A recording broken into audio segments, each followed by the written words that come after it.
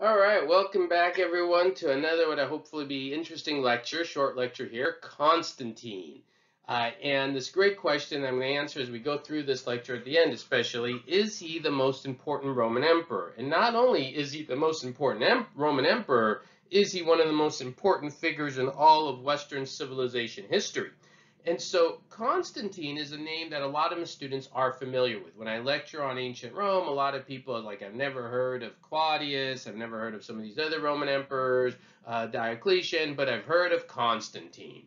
And so I want to kind of give you a little bit of background, how he came into power, and then of course the core issue, which is going to elevate him to become this incredibly important individual in Western civilization history and Rome.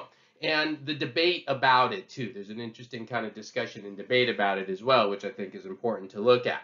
So let's start with looking at our first kind of map here and kind of a bit background. So it was around the year 300 AD that the Roman Empire had been divided. And when I say divided, not into East and Western Rome, but more politically divided. There was a Roman emperor named Diocletian at the time. He had created something called the Tetrarchy. I cover this in much more detail in a previous lecture of mine or another one of my lectures. And, he basically created two separate administrative units in Rome, an East and the West. And there were reasons why he did that. But what this does begin to do is create kind of a divide between the East and the West.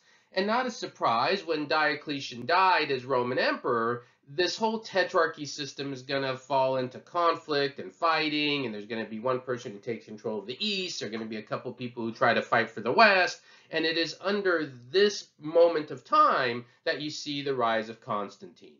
The other key thing that I want to talk about as this is all developing is Christianity, because it is also during this moment of time, around the year 300 AD, that the Christian faith, which has been around for about 300 years now, of course, was still being persecuted in Roman history. It's still during the time of Diocletian. If you were a Christian and you came out publicly and said you were a Christian, would not be a good time for you, right? And so that's also going on in this period of time as well. So how does this all relate to Constantine? Well, let's take a look. So Constantine, these years between 312 and 337 is going to play a significant role first in the West and then in the East in all of Rome. So when Diocletian had died, what happens is this man named Licinius, he's going to take control of the eastern part of Rome. The western part of Rome, there's going to be a conflict between two men, Constantine and this other man named Maxentius. And what is key about this is a big battle that's going to be fought between them in the year 312 AD. This is known as the Battle of Milvian Bridge. And in this battle, there's going to be a conflict between these two men. Now, the battle is important, but what happens right before the battle is even more important. Because according to accounts, Constantine has some sort of vision or dream, and he sees this symbol that you see up here as well. The symbol is called the chi rho. It's not chi, it's chi rho. It's the chi is the kind of what looks like, these are Greek letters, kind of looks like the X, the rho over here, you could see up here. Sometimes it's drawn slightly differently, so you may have seen kind of slightly different versions of this image before. But it represents Christianity, the first two letters of the word Christ in the Greek alphabet, chi rho.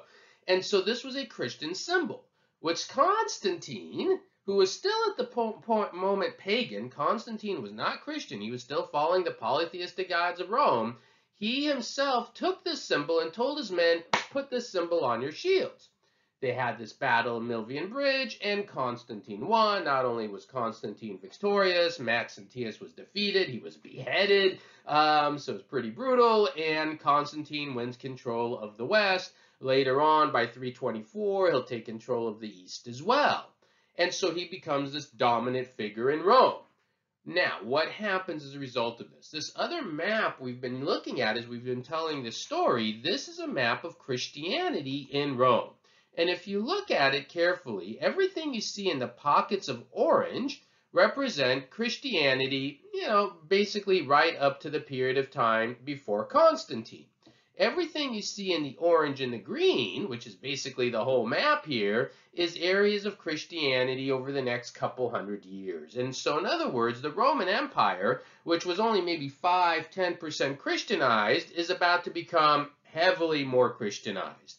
And that has a lot to do with what Constantine is about to do, because in the year 313, right after the Battle of Milvian Bridge, Constantine, who is now this powerful figure in Rome in the West and later in the East as well, will issue what is called the Edict of Milan. And what is the Edict of Milan? Well, it's pretty simple. It's an edict of religious toleration for Christians. And so now, if you're a Christian inside the Roman Empire, you can practice your faith, you'll no longer be persecuted, and then boom, you see this massive spread of Christianity. Now, this leads to what we call the Great Debate. And if you talk to historians who teach exclusively this history of this period of time, the end of the ancient world, modern Middle Ages, they constantly have this great debate of whether it was Constantine's action that was the key event that allowed Christianity to spread, first in Europe and then globally, of course, right? There are about 2 billion Christians in the world today if you take all the different denominations and you put them together.